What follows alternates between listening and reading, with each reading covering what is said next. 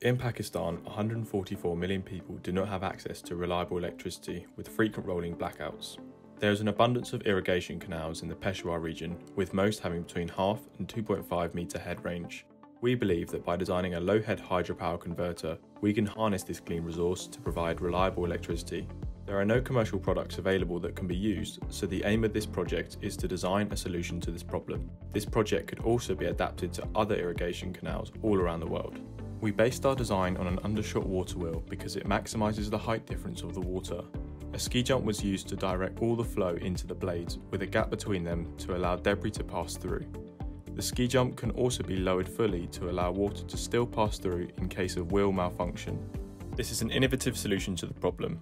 Our innovations come in 4 parts. Firstly, we created a scaled model of the design of the ski jump and water wheel to gather performance data and to test the functionality of the design. A hydraulic system was designed as a scaled version of the specific site in Peshawar. The model has a head difference of 0.6 metres and a flow volume of 0.014, as can be seen in the picture on the screen.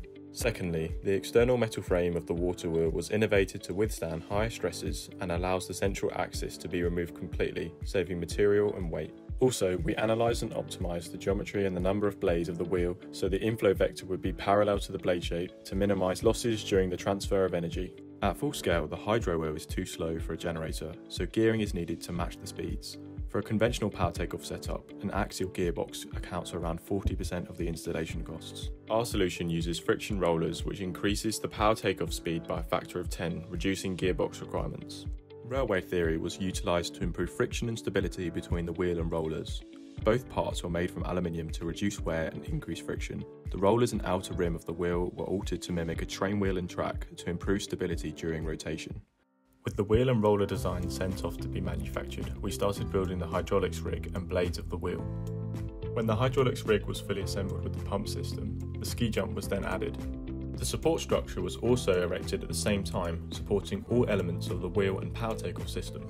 The position of the centre of the wheel and the rollers to the ski jump was established using theory and graphical software. We could then begin to test the wheel. The interaction between the water jet and the blades shows the effectiveness of the geometry. Based on the model scale, we designed the full-scale device for this site. We expect the power output of the system to be 9.4 kilowatts, which is likely to power 29 average Pakistani homes.